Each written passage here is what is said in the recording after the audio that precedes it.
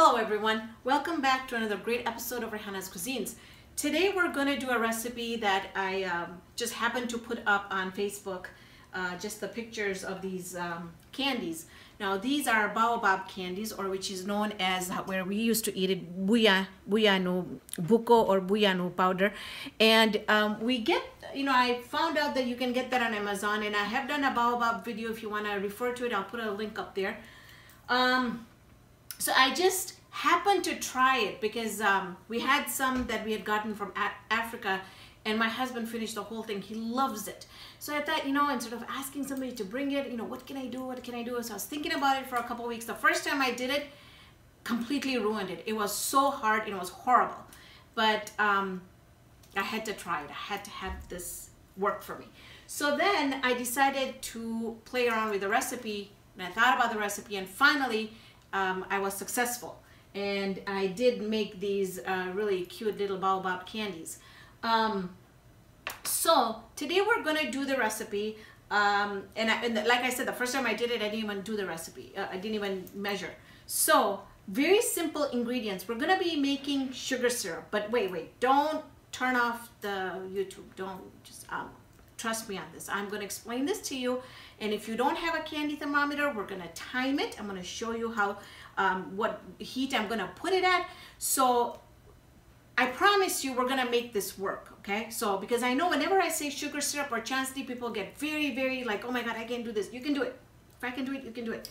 So let's start off the chansni first, and then we'll talk about the Baobab just a little bit. So I'm going to put the heat right now at about medium high, not medium low, medium high, so you can see the heat right now.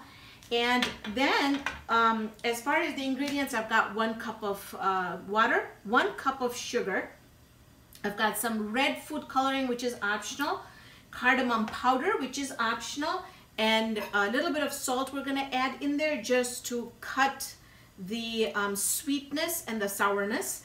And then we're going to be using the Baobab powder, and these are available on Amazon. Pani or water, sugar or khan,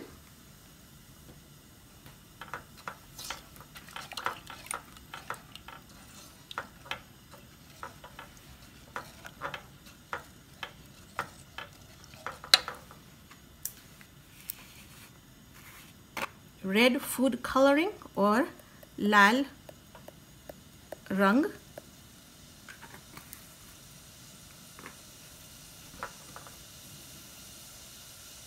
elchi or cardamom powder,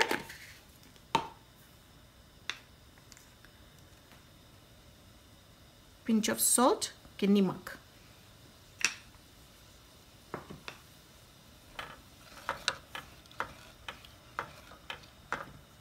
So now you want this, I've already timed it. We did start this at 5, and if you see here, you see some bubbles in there. That's good. No matter what your heat is, don't put it on high, just put it on either medium high to a little bit lower than the high.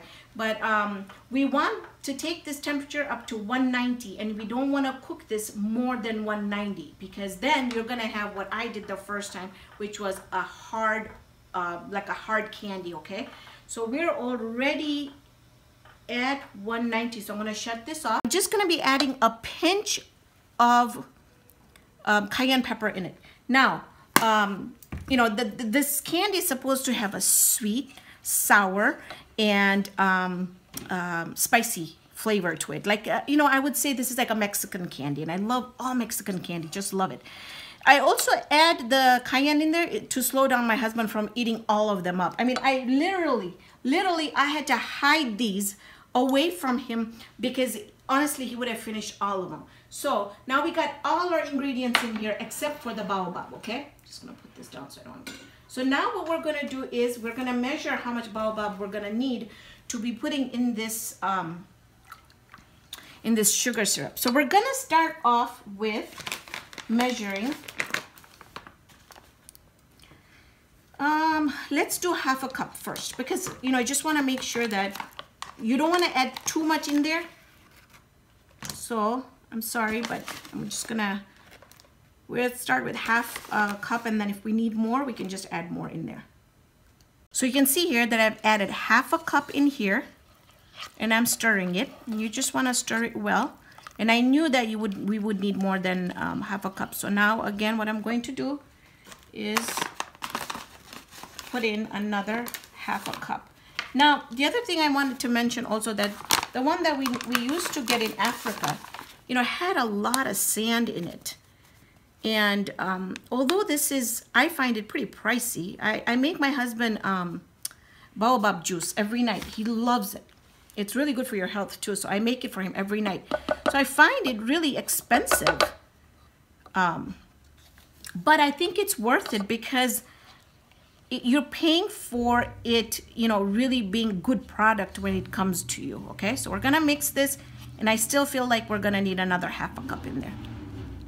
So here you can see I've added a total of 1.5 cups of Baobab powder, and I think that that's gonna be perfect.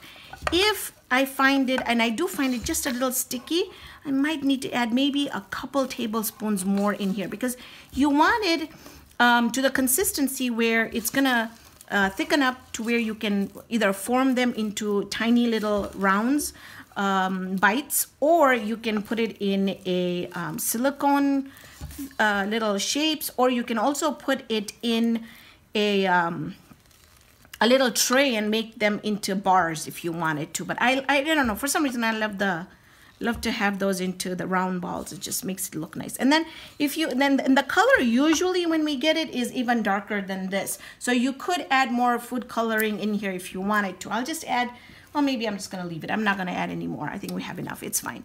But if you wanted to, it's usually really maroon dark red color when we get it. But so, and you want to do a taste test, which of course I would love to do a taste test, and you want to try it. So you want to make sure it is so good. Oh my God, I'm sure all of you guys are still love eating soup. Make sure you order your Baobab powder. And I got this on Prime, right, Hassan? We ordered this on Prime, so we had it like in what, 2-3 hours? No, the next day? Oh, it's 2 days. So if you're planning to make this, plan ahead and go ahead and order it. I still feel like we don't have enough of the chili pepper in here, or the cayenne powder, so I'm gonna add a little bit more. But you can just test it out. Now see, when I'm touching it, I still feel like there's some coming in my hand, so I feel like I need to add just a little bit more Baobab powder in there. I added about 3 teaspoons in here, and that's going to be completely on what type of Baobab powder you're going to get, because the consistency will vary. So I just want to show you that you might need we might need 1.5 cups of Baobab powder and you'll be done, or you might need to add just a couple teaspoons more to come up with the consistency that I am looking for. So you see how at first when we did it, you could tell, but now I can tell that I have some texture here. That means that I'll probably be able to make the rounds in it. All right, just mix it really well, and then I think it has cooled down to the point. The other thing is also wearing gloves really helps. It won't stick. So now I've started rolling these up, and you can see that for some reason, you know, when you wear these gloves, it just gives it a really nice clean finish. If you want to compare the two, you can see here, this one I had not worn gloves. I had just, so you can see these little, I don't even know, crusty on top. But these are really, with the gloves, they just turn out so nice. The finishing product is really nice and shiny or smooth. Not shiny, smooth. But and then I also, before closing the video, wanted to, I'm sure lots of you have a question that came on your mind, that why I don't recommend this Baobab powder. It's not that I don't recommend it. You can get it because I'm using it. It's just that when I did try the raw product, it has a little bit of bitterness to it. And so that is why, and I wanted to also mention that I do not get any money from these companies to pick any products. So when I say that I recommend something or I like something, it's just from purely what I like. So I will put the picture up in the end, just so that if anybody wants to order that, you can, because you can eat it just like that and it tastes so good. But these videos are not funded. I get a little bit from YouTube, but the beginning of the video, you will see a little thing that shows up here on the left that says if you would like to support my channel. And I would highly recommend that if you could, you know, there's a lot of testing that goes on, and sometimes there's a lot of waste. So if you guys can donate anything that, you know, it doesn't have to be, you know, a lot, but whatever little you can donate, just keeps me going with buying more products, trying more stuff, and getting the absolute